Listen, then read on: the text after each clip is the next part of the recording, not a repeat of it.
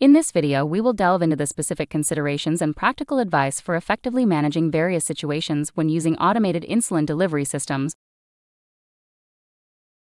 These situations include dealing with hypoglycemia, hyperglycemia, high-fat meals, exercise, illness, alcohol, and travel. It is important to note that the following guidelines are expert opinions and not official recommendations. Be aware that everybody is unique and your diabetes may vary.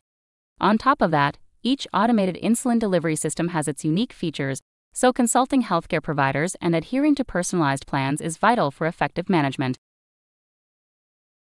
1. Hypoglycemia.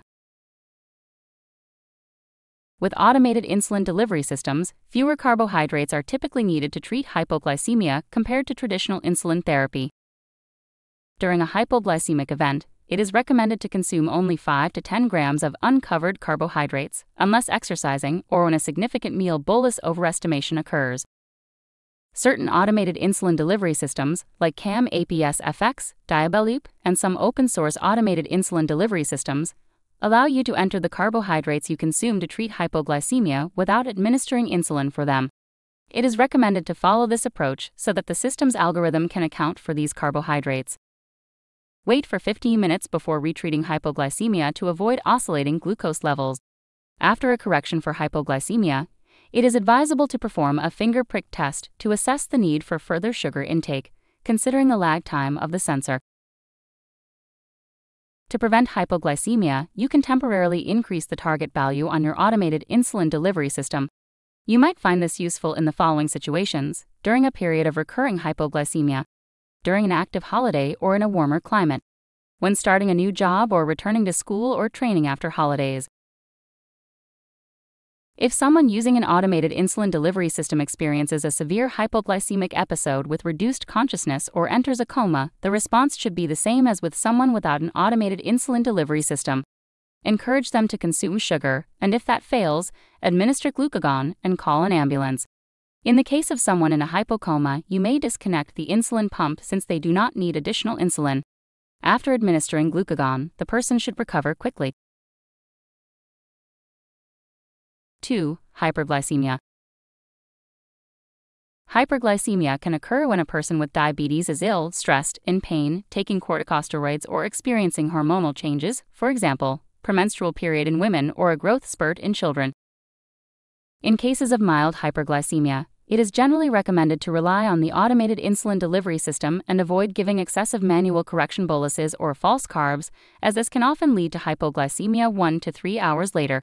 If a manual correction bolus is necessary, it is advisable to use the bolus calculator whenever possible. Some automated insulin delivery systems offer additional options for delivering more insulin, such as the boost function in the CAM-APS-FX algorithm, increased aggressiveness for normo and hyperglycemia in Diabetotech, or temporary target adjustments or increased insulin release percentage in open-source automated insulin delivery systems. If blood glucose levels remain high for an extended period without an apparent reason, for example more than 270 mg per deciliter or 50 mmol per liter with no decreasing trend, or no 50 mg per deciliter or 2.7 mmol per liter decrease within 1 hour after an insulin bolus, consider the possibility of a blockage or infusion set problem. When in doubt, it is recommended to replace the catheter and infusion set promptly. The mantra is, if in doubt, change it out. Anyone using an insulin pump should be familiar with what to do in case of hyperglycemia. Various step-by-step plans are available, depending on whether you have access to ketone strips or not. Here is an example. 1. Monitor blood glucose with a finger prick test and ketones every 2 to 4 hours until the glycemia is back to normal. Elevated ketone levels indicate the need to switch to manual mode and follow the guidelines provided by your diabetes care team. In adults, ketones are considered elevated when they are higher than 1.5 mmol per liter, while for children, this applies from 0.6 mmol per liter. Once ketone levels return to normal, auto mode can be re-enabled. 2. Administer a manual insulin correction bolus. If blood glucose levels do not decrease after a manual correction bolus, it is recommended to administer an insulin bolus using an insulin pen. 3. Check and replace the infusion set, tubing, and insulin reservoir. Drink an adequate amount of water, for example, 500 ml per hour. hyperglycemia can lead to dehydration, which exacerbates the condition. It is important to drink plenty of fluids during hyperglycemic episodes. Finally, 4. Be aware of the signs of ketoacidosis, such as vomiting. Vomiting is a sign of ketoacidosis. If persistent hyperglycemia causes vomiting, it is crucial to contact your diabetes care team or go to the emergency department for intravenous treatment with fluids and insulin. Since a pump blockage can occur at any time, it is important to carry the necessary equipment to address such situations. This includes an insulin pump cartridge, infusion set, blood glucose meter, test strips, and an insulin pen with short-acting insulin to administer boluses if needed. When traveling, it is also recommended to have long-acting insulin available in case the pump malfunctions. To avoid infusion set issues, it is advisable to change the infusion set every 2 to 3 days and set a reminder on your pump for this task. 3. High-fat meals. High-fat meals pose challenges in insulin dosing due to delayed carbohydrate absorption. Here are some general guidelines, although they may not work as well in everybody and need to be individualized. Enter the grams of carbs you are going to eat without taking into account the fats and proteins. If your closed-loop system allows it, you can opt for an extended bolus. If you experience hypoglycemia shortly after the bolus, you can try administering only 70% of the carbohydrates and allow the automated insulin delivery system to compensate for the remaining glucose increase. If the previous approach doesn't work, you can try splitting the bolus by giving 50% of the carbohydrate grams before the meal and the remaining 50% 2 hours later. Some automated insulin delivery systems provide additional features that can be used for a high-fat meal. Tandem Control IQ allows you to change a normal meal bolus into an extended bolus, and DIY Loop allows you to set the carb absorption time of the carbs you enter. CAM apps FX, Diabetotech, and Android APS have an Add Carbs option. This allows you to enter carbs that will be covered with insulin only when blood glucose levels rise. 4. Exercise. Physical activity increases the risk of hypoglycemia. Here are some tips to consider before, during, and after exercise. Before sports, use the exercise mode of your automated insulin delivery system to reduce the risk of hypoglycemia during planned activities. Set it up 1 to 2 hours before and during the sport to decrease insulin delivery while exercising. If you exercise within 2 to 3 hours of a meal, consider reducing the meal bolus by 25 to 75%, depending on the type, intensity, and duration of the activity, as well as your fitness level, current blood glucose level, and insulin on board. Unless trending towards hypoglycemia, avoid consuming carbohydrates 15 minutes to 1 hour before exercise. The automated insulin delivery system will automatically increase insulin delivery in response to carbs. Aim for a glucose more than 120 mg per deciliter or 6.7 millimol per liter before starting moderate intensity aerobic exercise. Check your glucose 10 minutes before the start. If it's below 120 mg per deciliter or 6.7 millimol per liter, consider consuming 15 grams of carbs. During sports, use the exercise mode of your automated insulin delivery system to elevate the target for blood glucose levels. Aim for a blood glucose level above 120 mg per deciliter or 6.7 millimol per liter at the start and during the activity. If needed, consume small amounts of carbs gradually, for example, every 30 minutes, without entering them into the closed-loop system. You can try connecting your sensor app to your smartwatch or cycling computer. That way, you can more easily eat small amounts of carbohydrates from the moment your trend arrow tilts or your glycemia drops below 120 mg per deciliter, 6.7 millimol per liter. If you need to disconnect the pump for more than 15 minutes, for example, during swimming, it's important to stop insulin delivery. For prolonged exercise, it is advisable to maintain a low basal insulin rate and supplement with carbohydrates to prevent ketone development. If you experience hypoglycemia after exercising, continue using the exercise mode for 6 hours after exercise or throughout the night. Consider reducing boluses by up to 50% for the post-exercise meal or consume a bedtime snack without entering it into the automated insulin delivery system. Of course, these recommendations are general guidelines. Adjusting insulin dosages based on exercise trends and individual needs often requires a trial and error approach. It's essential to work closely with your healthcare team to fine-tune your insulin regimen for optimal management during physical activity. 5. Illness and medical procedures. During illness, it is common to experience hyperglycemia. In such cases, follow the guidelines for managing hyperglycemia. When undergoing medical procedures or tests, it is generally best to disconnect the pump.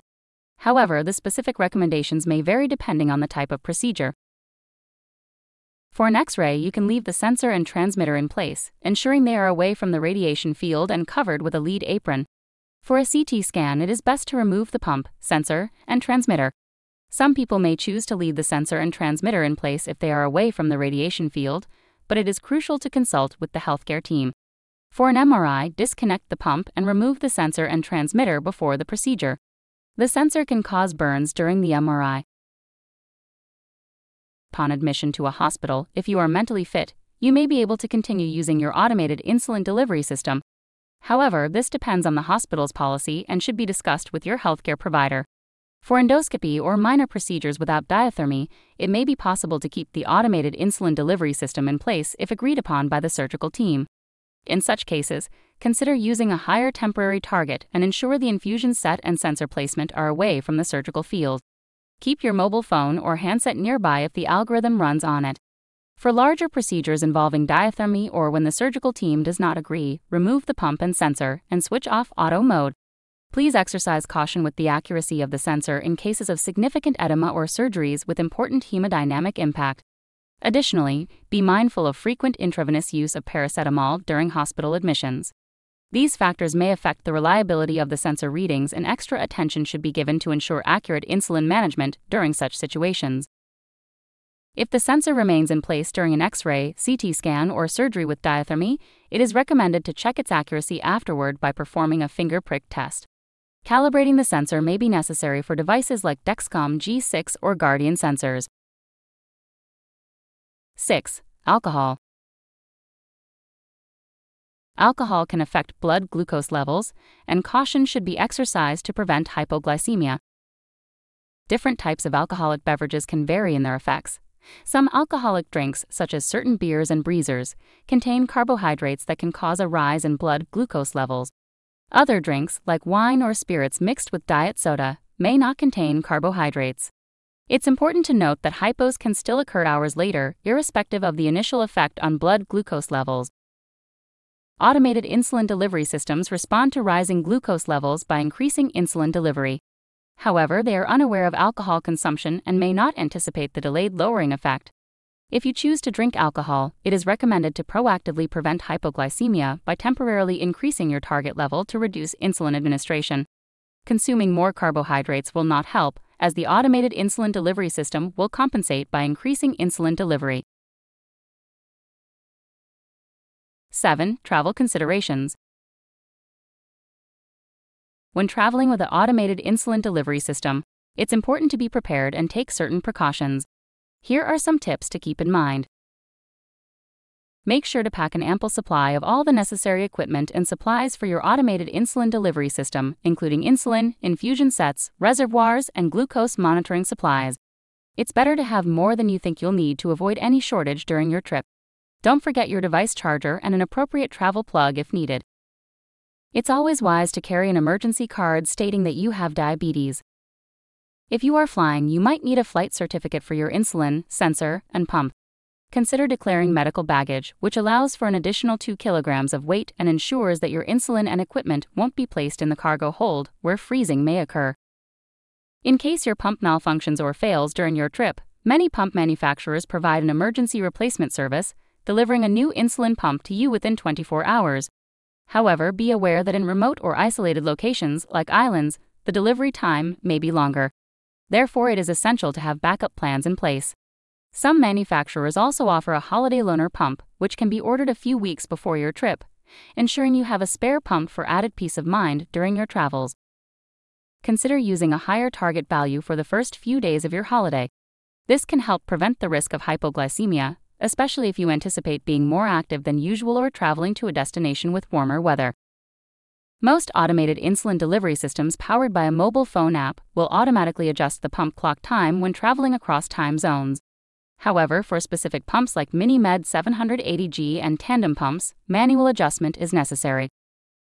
Some airlines require passengers to put their mobile phones on airplane mode during takeoff and landing, which can temporarily interrupt Bluetooth communication with your automated insulin delivery system. If this happens, don't worry. You can have a device in airplane mode and switch the Bluetooth back on separately. If this is not possible, after 30 minutes, the system will switch to the manual mode until Bluetooth connectivity is restored. Once you're allowed to use your phone again, remember to turn off airplane mode promptly to ensure auto mode resumes. By following these tips, you can have a more seamless and stress-free experience while traveling with your automated insulin delivery system. Enjoy your trip and stay prepared for optimal diabetes management. As you manage special situations with automated insulin delivery systems, keep in mind that achieving time and range is essential, but equally important is your time and happiness. Please take care of your emotional well-being and try to avoid diabetes burnout. Remember, diabetes management can be challenging, and it's okay to seek help and take breaks when needed. By staying informed, prepared, and mindful of your mental health, you can confidently navigate the complexities of diabetes management with automated insulin delivery systems and lead a fulfilling life.